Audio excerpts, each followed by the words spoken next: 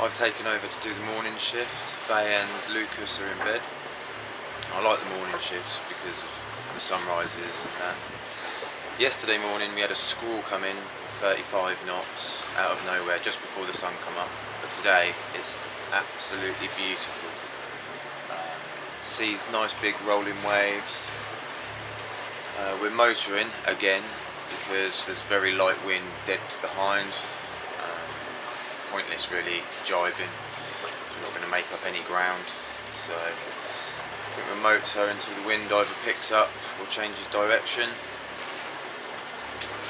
We're just off the coast of Morocco by Marrakesh,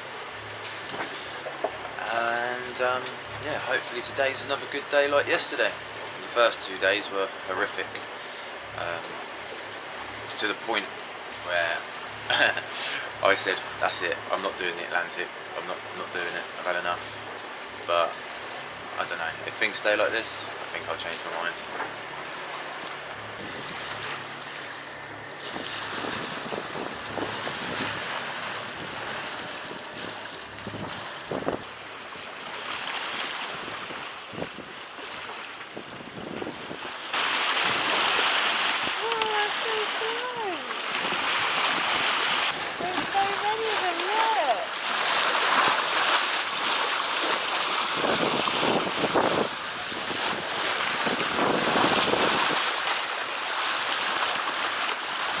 How does this make you feel, Faye? Amazing.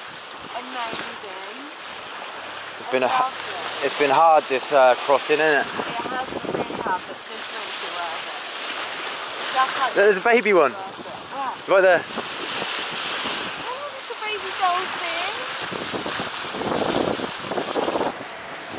I'm just on my night shift now. We're just off the coast of Africa, and we're on night 4 of our passage to Lanzarote.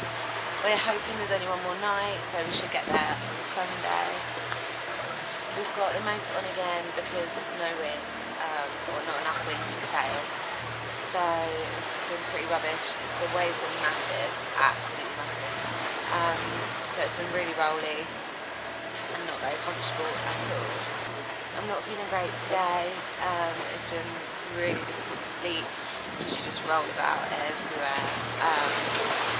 And it's really noisy because everything's banging in the cupboards, and we've got the engine on, so it's not been great. Hopefully we get some good wind tomorrow so that we're able to sail, because we're a little bit worried about how much fuel we're using as well, so if we can sail that would be great.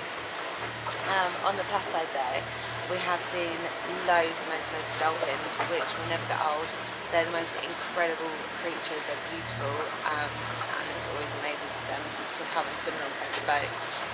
We've also had incredible stars. I've never seen the sky like it. Really, really cool, so I can't complain.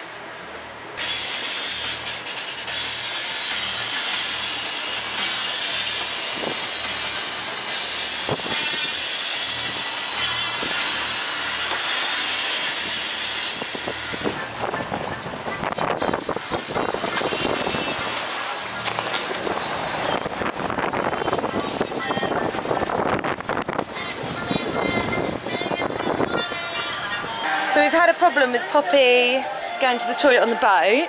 We made her a little toilet in our shower and she's been, which is amazing, so that was a massive relief.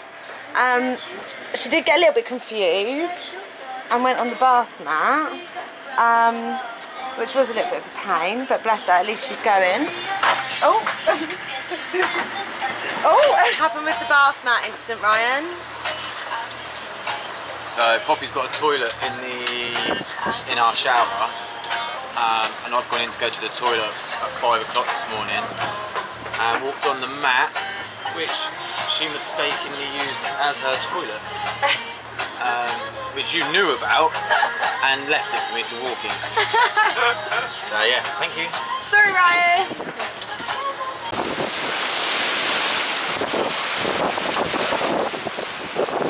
Come out tonight to watch the sunset. It's been a stressful few days on the crossing, but today's been amazing. Not the best sunset, but a really good end to our trip. We've got 100 miles left. We'll be there tomorrow lunchtime. And cheers, guys. Cheers. Yes. This is it.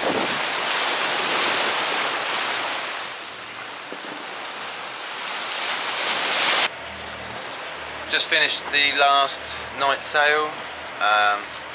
We got Happy Morning Faye here. I just We got Poppy and we got Lucas. And we are 8 miles off the coast of Lanzarote. I'll just show you. There she is.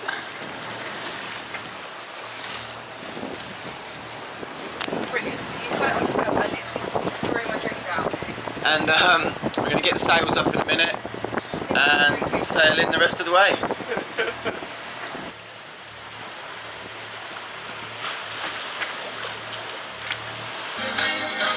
Where are we, guys?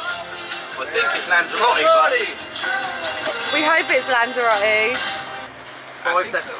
5 days at sea and we're here. How many miles have we done? 640. 660, I think the garment says. 660. Yeah. 660 miles, 5 full days at sea, and we are here.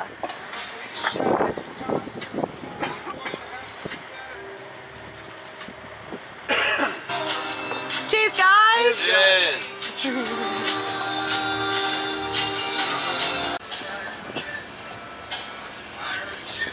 So this tit just pulled straight across in front of us when we had right of way. He was the overtaking vessel. But never mind. Faye is now putting up our Canaries flag because we've still got the Portuguese one up, and very uncouth of us.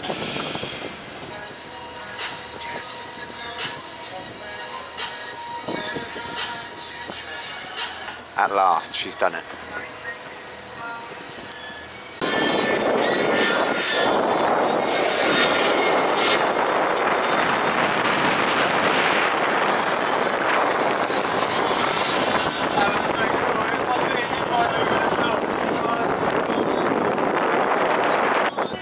We're nearly there! How'd you feel, Lucas? Awesome! How'd you feel, Ryan? I feel like we could have done a few more days. Oh, shut up!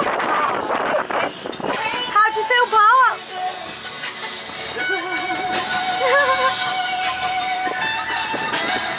Oh shit. You want me to go and change it? Yep. So we were just on our approach, right next to the burritos. Sorry. And we ran out of fuel, so we had to change to the other tank. Could not have been at a worse time. Actually, no, it could. 36 litres. Basically, the fuel gauge is very wrong. But it's fine. We've sorted it. Job done. We're on our approach. Woohoo!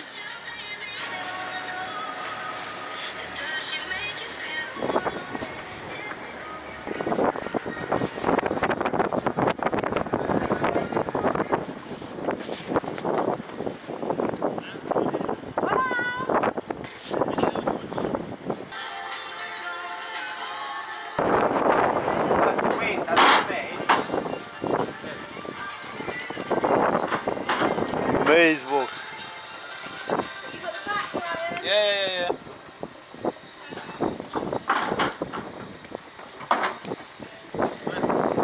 Hola. We are in a marina and the water is so bloody clear. It's amazing. How many meters do you think that is? 2-3 meters. It's crazy. That's 4.8 metres deep there.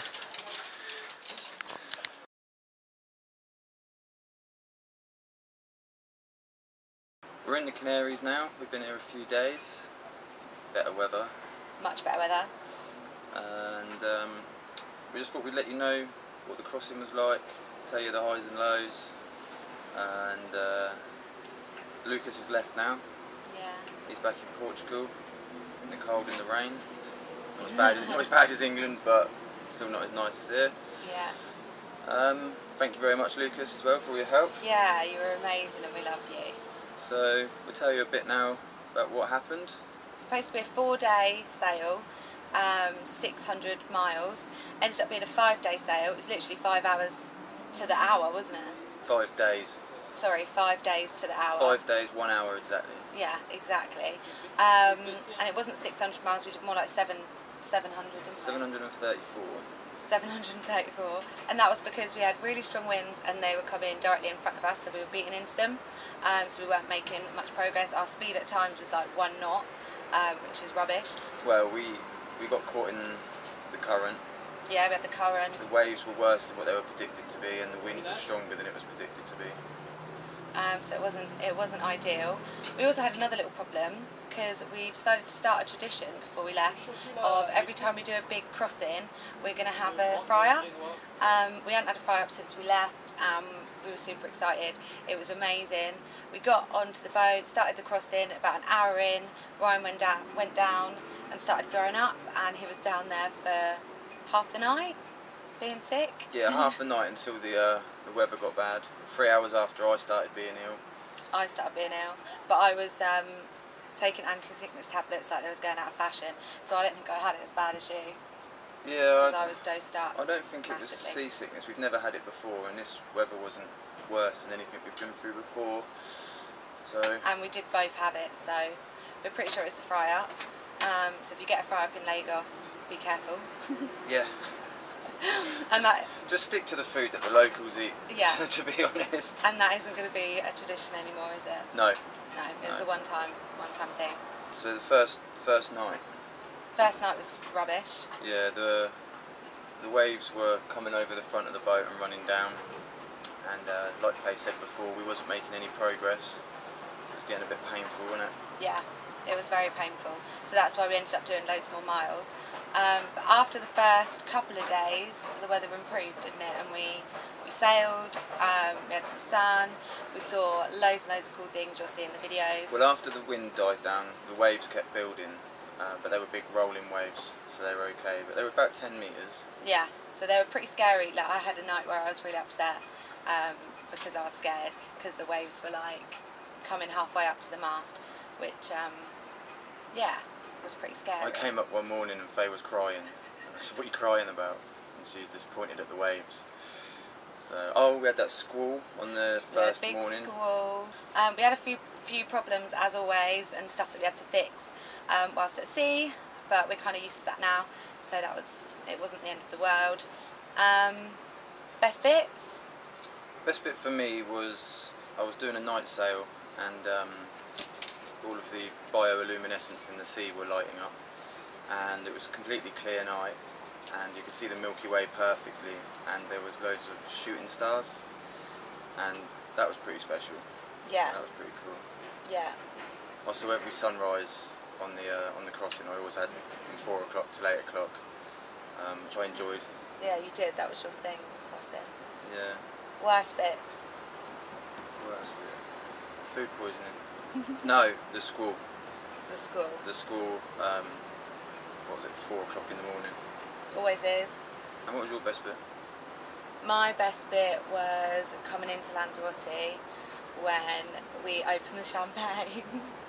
And not because of the champagne, but because it was like finally we were there, and yeah, it was just awesome. We had like music playing, yeah, it was just an amazing feeling, and like we knew we were going to do this. We've said we were going to do this, but to actually get it done and actually do it, 5-day crossing to some people might be nothing, but to us that was quite a big deal, wasn't it? And it was nice. I'd use the word achievement. Yeah, massive achievement. I felt like we'd made an achievement. Yeah, massive achievement, and the buzz of like getting in was awesome. And what was your worst bit then?